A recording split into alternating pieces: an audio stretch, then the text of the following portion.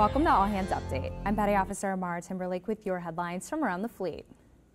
The Navy's non-resident training course website, courses.netc.navy.mil, has been returned to service following a maintenance outage that began June 3rd.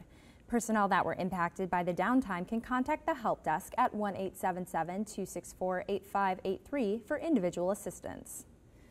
With government furloughs affecting commissary and exchange hours across the U.S. beginning in July, the Navy wants sailors stationed overseas to know that 37 of the 66 commissaries in Europe and the Pacific will maintain normal hours. To see if your commissary is affected or to view the full list of commissaries, visit commissaries.com and click on the Locations tab.